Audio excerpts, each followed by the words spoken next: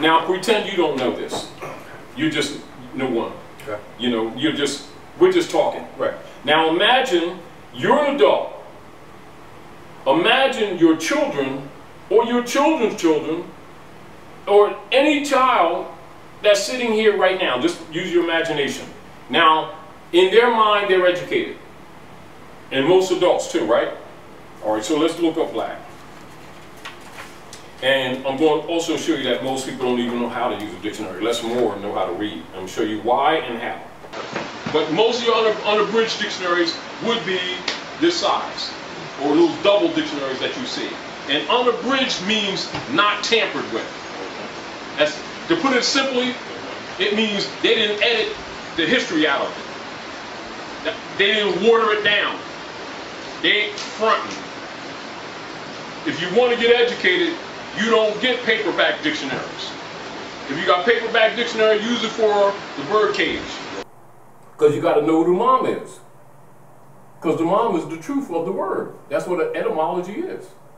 The etymon is what? The true origin, meaning, and definition of a word, including indicators of morphology from one language to another. That's basic rule of reading, third grade stuff.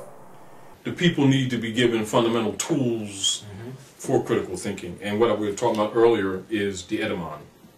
Yeah. All right, now this is the etymon. Facts. Etymon. Etymons. The radical or root form of a word. The primitive signification of a word. Now that is Funk and Wagnall's New Practical Dictionary. Now this is the American Heritage Dictionary. Etymon. The earliest form of a word that can be discovered, from which its modifications are derived. Latin origin of a word, from Greek etymon, true sense of a word. Etymology, from etymos, true, real, akin to etios, true. So therefore, one of the keys to giving our people some keys to learning how to critically think, if they don't know the principle of the etymon, which is why the Europeans reduced our capacity to educate ourselves by force, because they know that if you don't know the atom of a word, which is the etymon, that they can put connotations on it later, and you will try to define what you think things mean by the connotations and not the denotations. Third grade grammatication is denotation, connotation, and learn that rule.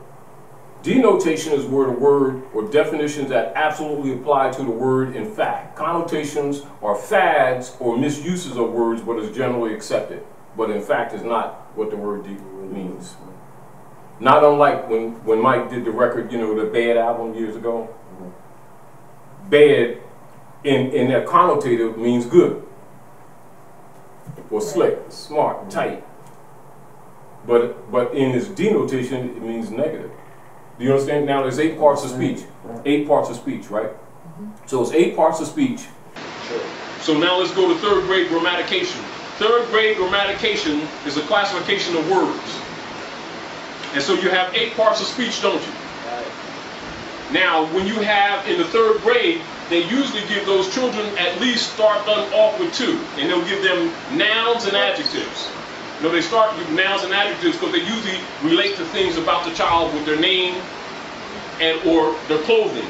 And they'll say, well, little brother, what's your name? And the child says his name, and they'll make the distinction between nouns and proper nouns.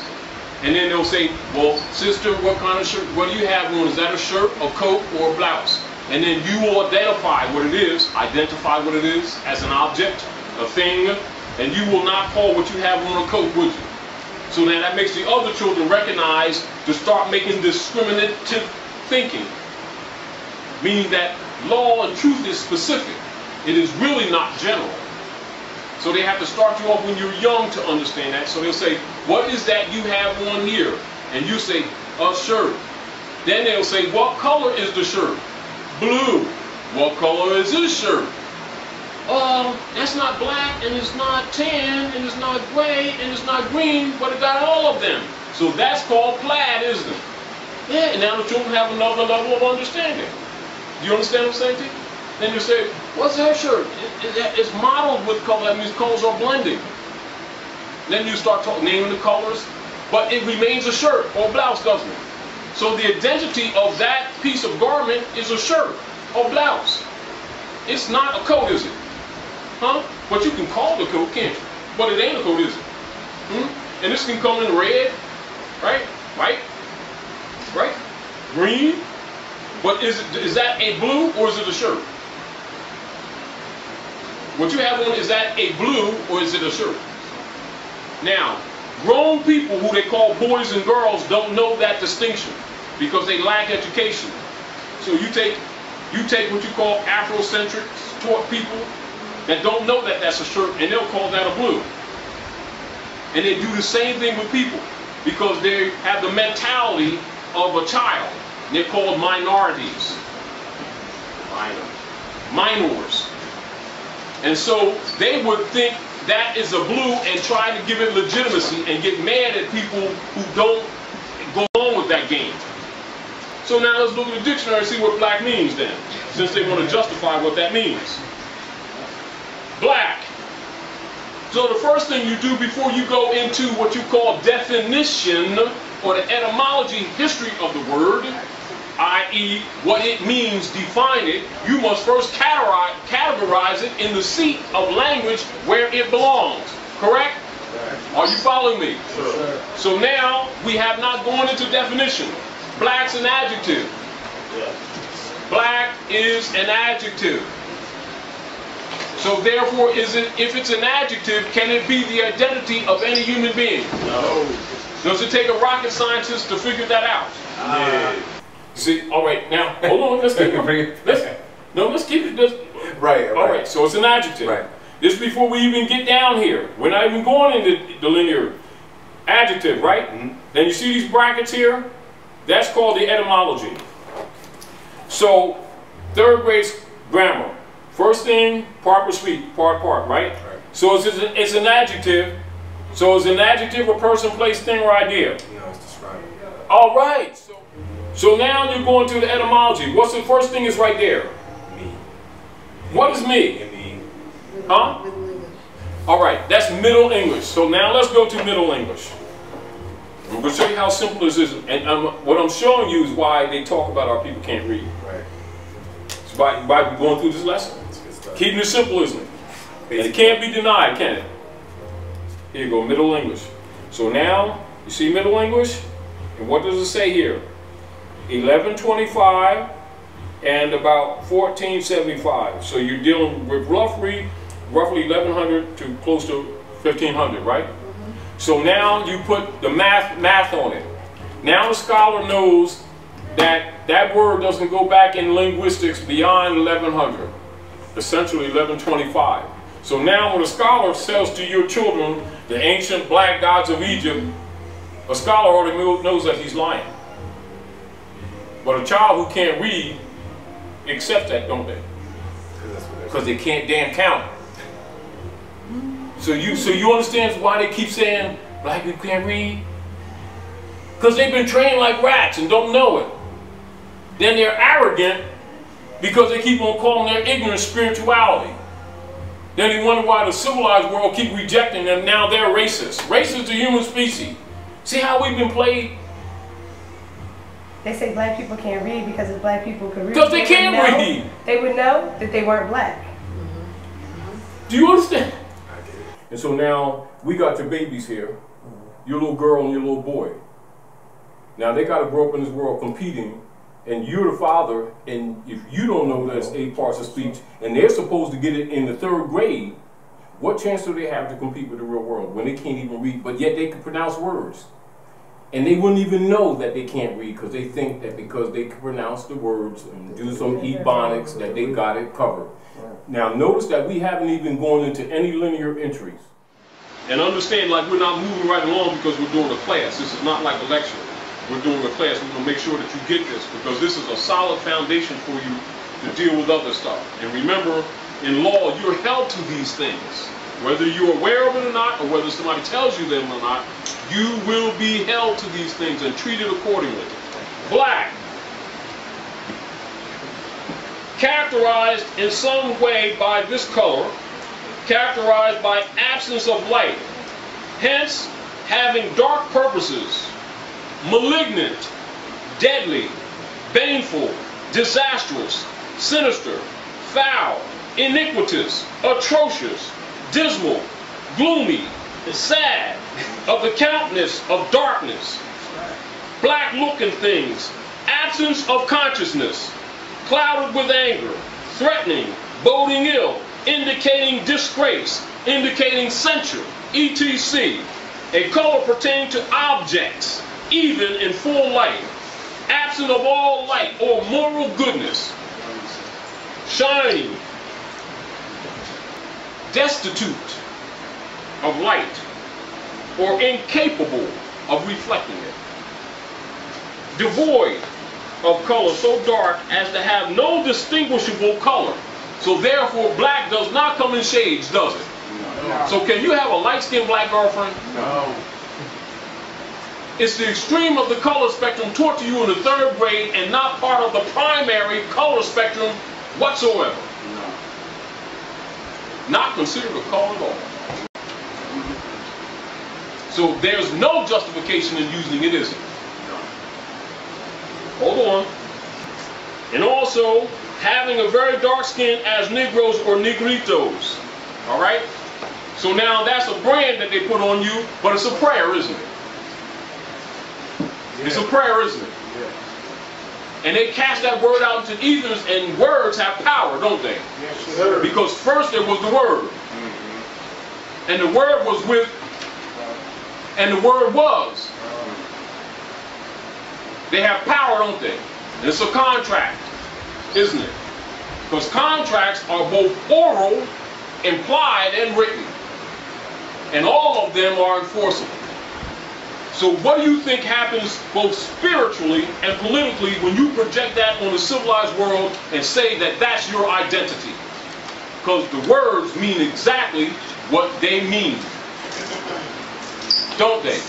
As far as the world's concerned, because you're responsible, and you're not excused from the law, because the law begins with yourself. And every human being on this planet is required by both divine law and civil law to honor their mothers and fathers. And we're the only one people who keep running around talking about human beings are crayons. And then when the world rejects us, we're going to accuse them of racism, when race is the human species. They can't even damn read. See the problem? And they'll argue with you, because that's a connotative application. But race is the species. Race is not the attitude. There's only one race on the planet. It's called the human race, and the human race has divided or extended families called nationality. And if you're not a part of families of nations, you're outside of human family, and whatever contracts you may make will belong to whoever's name you sign. And if you're in a wardship status, that status remains unless you're national. And if you ever lost it, you must nationalize to get it back, because that's the only thing the civilized world recognizes. Now you understand why nobody wants to talk about little Raleigh? Has nothing to do with belief. It has to do with political status. To change your political condition. Political, not what you believe. And so in an unabridged dictionary, you might have 2 or 3 full pages that may deal with certain key words in a social order that will give you the history of how it's used. This is why you want a quality dictionary. Do you follow me? Now listen to this and use your pens. Right beneath black, you'll have your first compound word. And a compound word in grammatication is called a hybrid, which is a heterogeneous use of words, which is more than one word put together to imply a different meaning. All right? But notice what they use in the dictionary as the first use of it in a compound form. And this one is listed as a noun. And they know that these people were branded black, right? So look in the same dictionary, right? Right here, what's that word? And it breaks it down. Read it. It's black and more. All right. Black and more. Say it loud. Black and more. Is it one word or is it two or more words put together? It's multiple words put together. What matrix or part of speech? Noun. And it's broken down and separated, ain't it? Yes, sir. And then it was a noun, isn't it? Yes, sir. So if black's an adjective, why is it now a noun? So a noun, person, place, thing, or idea. It's not an adjective, is it? Nope. So now, but yet it's a compound word, so it's clearly one more word put together, isn't it? Right. So now that's an adjective and a noun. Here, capital M, small o, R. Here, all even case. And it says black plus more. Earlier form of Moor. And so these people who call themselves black are Moors. It's right there in the dictionary. They can't even damn read it. So what's it say right here? Read it out loud. A Negro, especially an African Negro. So these people think that Negroes are what? Especially an African Negro. Yes. So who are they? Any dark-skinned person. Any very dark-skinned person. Now a nickname, also attributed, white, black, etc. The Negroes, which we call the black Moors. So that's who they are. Moors. What's that got to do with how they feel? What's that got to do with belief? What's that got to do with religion? That's their bloodline in an ordinary dictionary. They don't even know who the hell they are. They're going to tell you about Jesus, God, Allah, Moses, Muhammad, Salat, prayer, mystery systems, Nibiru, 13th planet, the 5th dimension, and don't even know their damn bloodline. See why nobody respects us?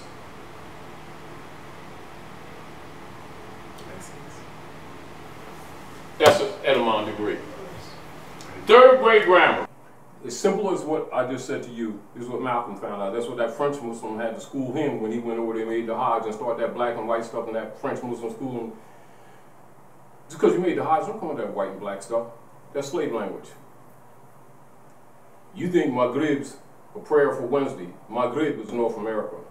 Morocco, the most extreme west. You left home. That's why when Malcolm came back, he understood enemies was on both sides. So now, you understand the job of the so-called black leaders keeping the paradigm of this black thing going on and what the payoff's all about? Because it makes the people non-descendable. But they don't know about descendability because they don't know they have an estate. Do you see the whole point?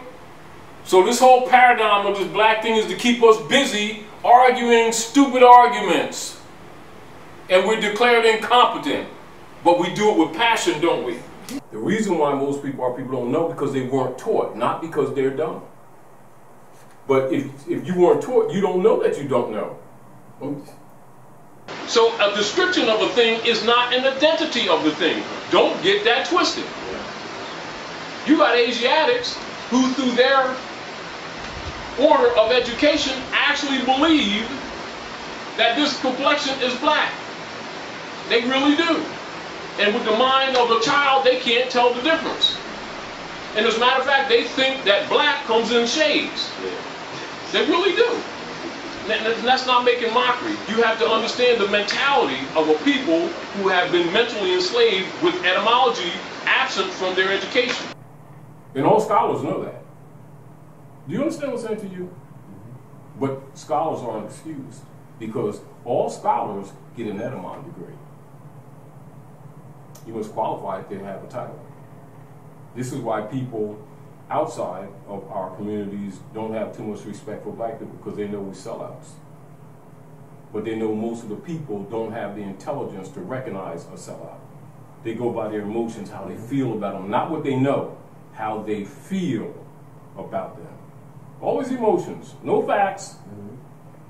You understand? Now, so I just wanted to show you that, right? So you take a position like you don't know. and then see how easy it is to first bring a person to a consciousness of themselves. Right.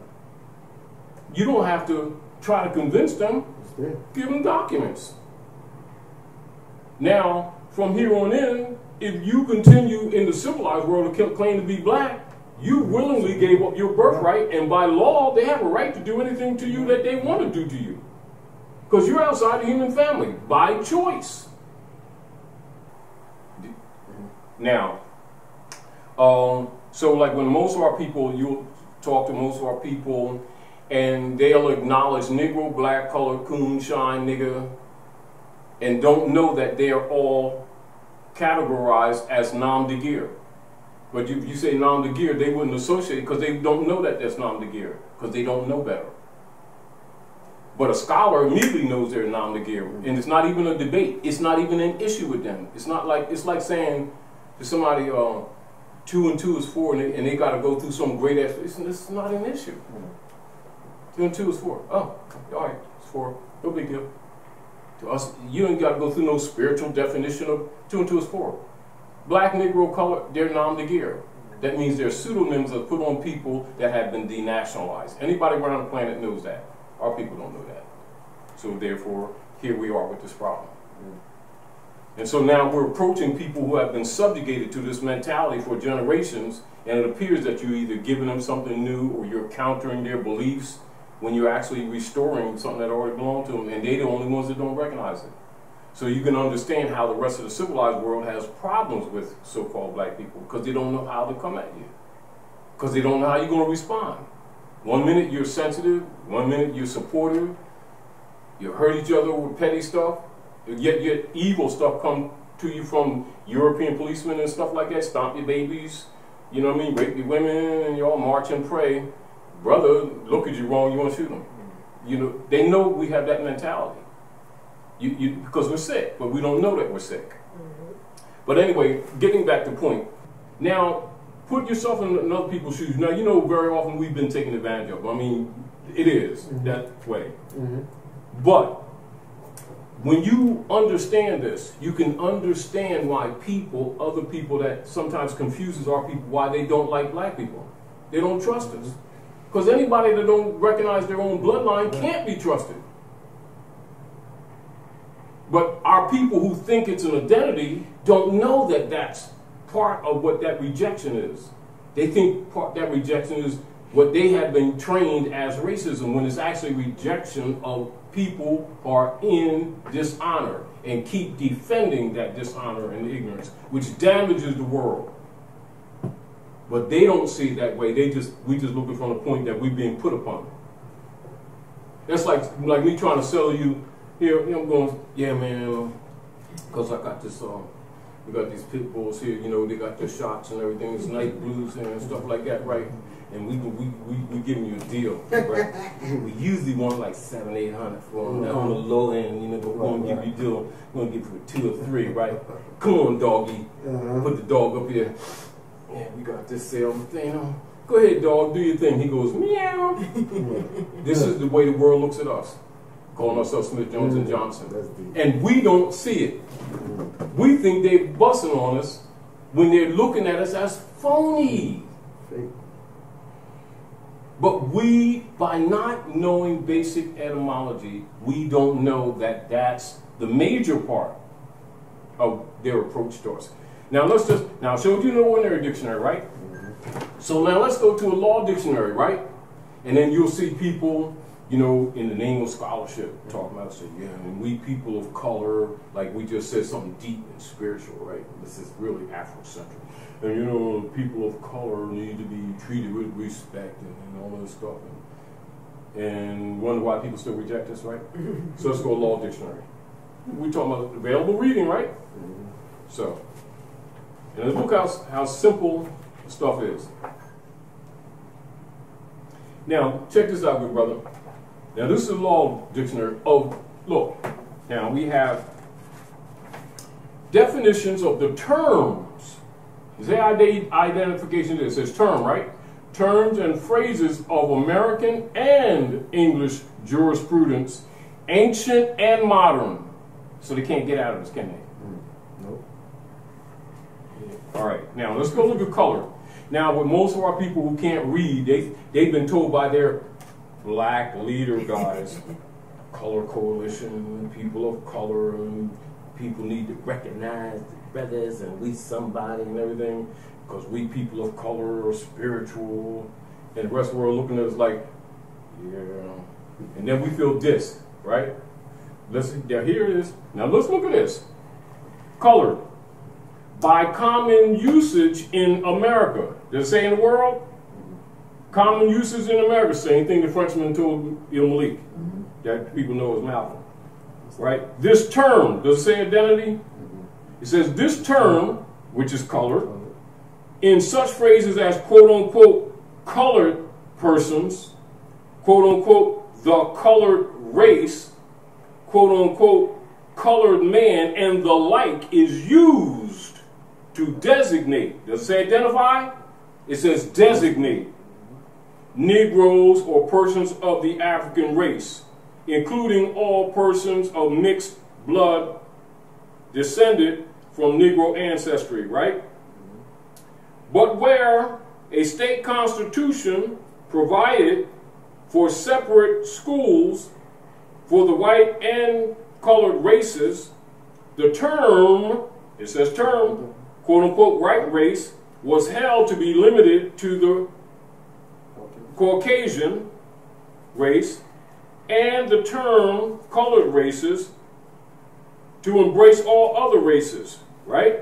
It has also been held that there is no legal, technical significance to the phrase colored person, which the courts are bound judicially to know. They're telling you it's a fraud. That's why nobody recognizes colored people, because it's a fraud, it's a brand. So when you come talking about freedom and liberties in a brand, you're a subject. You're another man's property. You ain't got no business talking trash.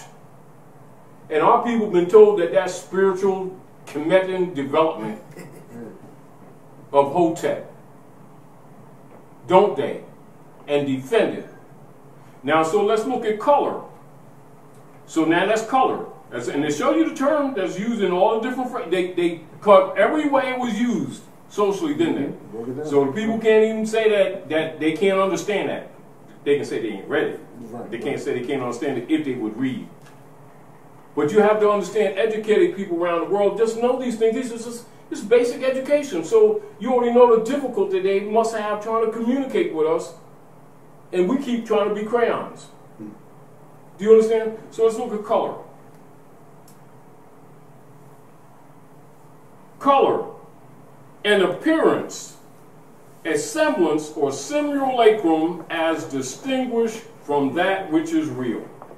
A prima facie or apparent right, hence a deceptive appearance, a plausible assumed exterior concealing a lack of reality, a disguise or pretext. So what do you think when you be going out in the world calling yourself we people of color and then looking for respect? Because we was told by some marching, praying Negro leader guy that is so Afrocentric identity, and you just told the world that you are fake. Accept me. And then when you get rejected, you want to accuse them of racism. Do you see how obvious that is? Is that complex? Is it hard to understand? But you know, and I know most of our people who claim to read and claim to be scholars don't know it and don't speak of it. And try to defend it as if it's an identity. So imagine in your mind the difficulty it puts other people in to come in our communities and deal with us. Because they don't have no choice but to just set up a business, because they can't do anything reasonable with us, because we're going to get all emotional. We're going to be one thing one day, another thing another day. I mean, let's be real. So if we want to really solve problems, we've got to start be honest with ourselves. You know, like if I got a boogie in my nose, don't let me sit down at the dinner and everybody's saying, yeah, man, you're all right, man, yeah. And I'm, exactly. You know, come on, man, go blow your nose. There's people sitting here eating, you know. And after a while, and it's an exaggeration, but in many ways, culturally, you know, people get to the point, because they know how sensitive we are, they don't say anything, they just let us make asses out of ourselves. But they reject us also in the process, then we get insulted and we feel dissed. And I'm not knocking any of them, I'm just telling you, when you grow up, you're not dealing with belief systems, you deal with real politics. But because most people aren't willing to handle it, they don't usually talk to them because they get emotional. I mean, you saw like Jack Nicholson said in a couple of movies, say the people don't want to know the truth, they can't handle the truth. What he's really saying, not that they can't handle it, they don't want it. They talk about it, but they don't want it. You know, it's like people saying, you know, how come nobody comes in the community and help the brothers and sisters and tell us the truth about our history and blah, blah, blah. I just showed you right there. And we ain't even been here a few minutes. So if these people don't know their Moors, how they want to know their history? And then if you promote black, you're putting them right back in the Christian black codes, and then the codes fly, they get all screwed, and they wonder why we can't develop. And then we keep having meetings, rallies, doing things like this, films, and talking about pyramids and the great gods of Egypt and everything, and then you start trying to take that black stuff and make it retroactive. It's really, you know, it's really interesting. And you know, just like, and as we're talking, and it's because we're open in conversation, but most people ain't open to this conversation because they don't want to deal with facts. They get angry. It doesn't meet their beliefs because they don't deal with facts, don't come with the facts. You want an argument, you want to go to hell, and you know, fire and brimstones, start talking facts. I just asked somebody that too. I said, where is hell to you? Like, do you think that they put you in the ground and your body just absorbs down into the earth and down into fire and brimstone? You just Look at this. You just go and absorb into the ground and you're driving me crazy. All right. Now, I'm sure how people can't read, right? Look at hell. I'm sure how people can't read. And this again shows you why people don't have respect for people who keep claiming to be black. And we be getting sensitive thinking that they offing us, they dissing us, and they're only being honest with us because we're out of order. You can't go to the grand party farting and expect people, you know, to embrace you like you got Aramis on or something.